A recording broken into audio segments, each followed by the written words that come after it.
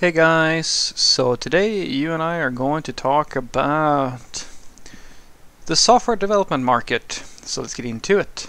So the question in question was, Frederick, do you feel that the software development market is oversaturated?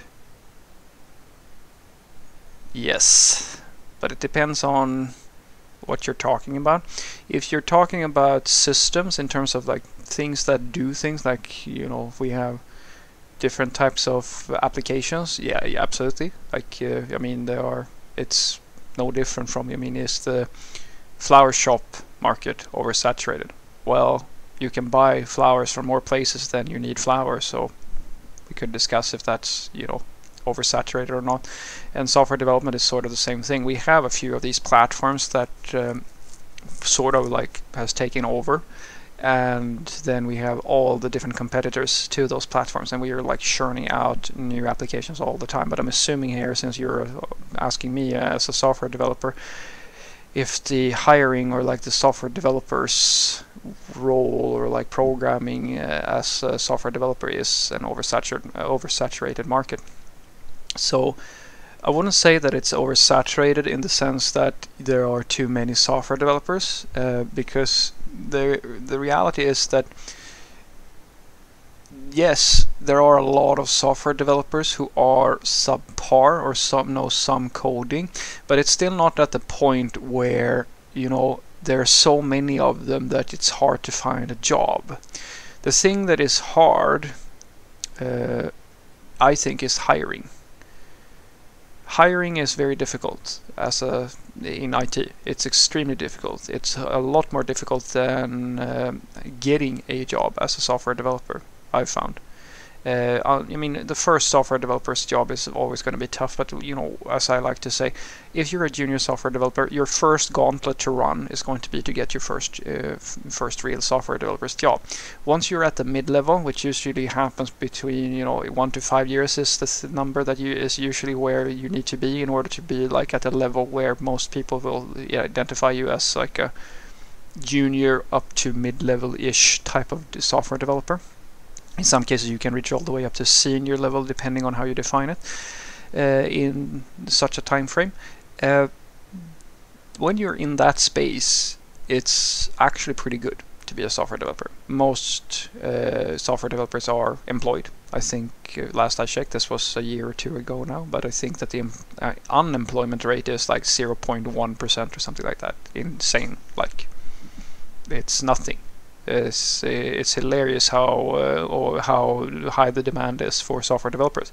The thing that we have in droves, though, is that we like this oversaturated part is people who know some basic coding. There's a lot of that. Like, we have so many people who have subpar skills, who don't really know how to do large scale or like serious software development for systems that are high value, like big company systems or things like that. There's a lot of people who know how to do some basic freelancing or like spinning up a simple application and so forth. And these systems can absolutely be built for, even for large companies. A lot of large companies, they outsource some like, proof of concepts or smaller subsystems or so forth to consultants or freelancers or things like that, for better or for worse, but they do. And when you give someone a smaller project like that, I mean, you're really just building a small project for a large company. So just because you work for a large company doesn't mean that you're doing serious level software development. But when you get to the level where you need to build systems that are critical, like business critical to the serious companies, where they have a lot of volume, they have a lot of complexity in the business domain and all this stuff, which we used to have architects. Well, we still have architects and so forth, but when it gets that complicated, finding people that knows how to lead teams and knows how to structure like good and effective software department, and actually bet on stable, strong technology stacks and do education and all the stuff that is required in order to kind of get all of this to work as a symbiotic type of thing, that is nigh on impossible. It's so hard that I have done now at least, I think, 100 200, I don't know, but I have lost count of how many interviews I've done and how many code reviews is even more, for different positions within different companies throughout my career. And through all the time that I've done this stuff, I've only ever met around 5 people, I think, that I would call world-class software developers out of several hundreds. And the reason being is not because, I mean, we've hired more people, it's just that you have different levels of people. And finding those superstar, like awesome, like, yeah, we are so, like the sort of people that, you know, Google puts on stage, or like the sort of people where, well, it's not even just those people, the sort of people that truly make the big difference in IT, they are so rare. It's like getting, like, you know, one of those all-star football players or like Hall of Famers. Like, it's so hard to find such an individual, and in many cases that is the sort of individual that you need in order to do certain things, because this is a talent business. If you're looking for someone who knows how to just write some basic code, or like to write something that is like, it's not supposed to work at large scale, it doesn't have to have all that much thought put into it, you're drowning in that. We're saturated to the point where it's ridiculous in that part. And that's where the saturation becomes a problem, because for you as a person who's trying to find a job, or for even for, you know, and also hiring, the screening process is very difficult, because everybody says the same. It's like the shampoo industry. Everybody's a senior something. Everybody's a senior developer. So how do you know who's actually like really good and who is not so good? Because like, if everybody was, you know, meeting the same expectations of what a senior software developer is, then you would know that every time I get a senior, I know I get someone who's really good and does all the things right, and I can tell you that that's not the case.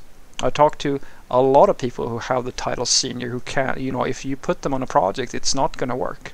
They're not going to be able to do it, or rather sustain it. Then again, I mean, if you ask me personally what I see, like my definition of senior is a little bit stricter than what the popular culture is. But it's actually funny. I talked to my engineering manager the other day, and he actually just nodded and said, "Yeah, I completely agree with you."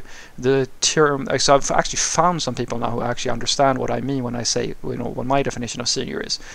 And he just said, yeah, like the tech skills is just one part of it. And I said the best way to summarize a senior, in my opinion, this is how I do it, is to say that a senior is an insurance that the project is going to meet success.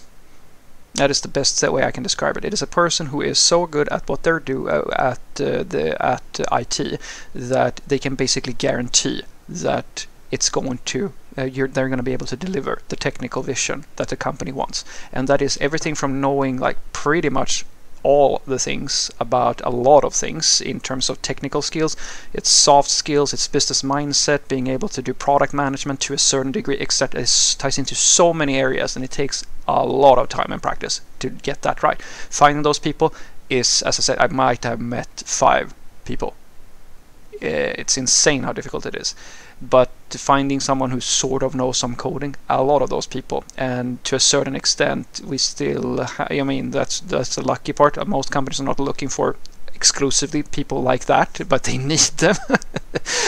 But most of the time you can find like junior levels, so many junior levels, like there's tons and tons of them, like sort of decent mid-level developers, and like sort of, as I said, like normal quote-unquote seniors. There's a few of those going around. We're not drowning in them, but there's enough of them to go around so that you can usually meet headcounts and so forth. It just takes a lot of time because, as I said, we're not drowning in software developers. Even the really bad ones have, you know, like they manage to find work in some cases because the companies are doing the hiring are either so desperate to find people, or they simply don't know what a good software developer looks like.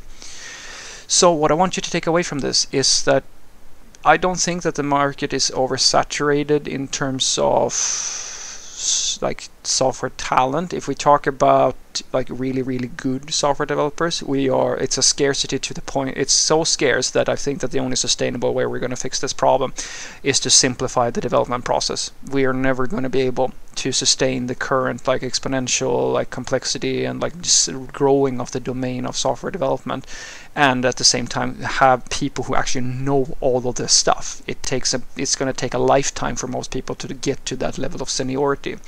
So you have to simplify somehow. Usually I will argue that that is the better way to go, which is incidentally what a lot of the big IT companies do, where they create like these work packages, or like they try to simplify their internal processes so that they can hire people of lower skill at a discount to do a lot of the coding, which is, I think, probably the sustainable model, all things considered, because hiring takes a lot of time. And the reason why it takes such a long time is because most of those developers are already spoken for, even the bad ones. And that then there's an enormous amount, like that's the only thing that you have in droves of people who sort of know some code that are usually irrelevant for larger or more serious projects. And it's not that common that the bulk of the jobs are usually not found at the low-end companies of the world, because they usually don't have the budgets that are necessary to invest in like really serious IT systems, even though they of course would want them. There's a lot of low-code off-the-shelf solutions and so forth that they usually invest in, like these short-term solutions. But most of the jobs are for software developers are in these larger scale systems. There's more serious projects where there is a lot of money, and finding people that can do work at that scale, that is hard. Have a great day.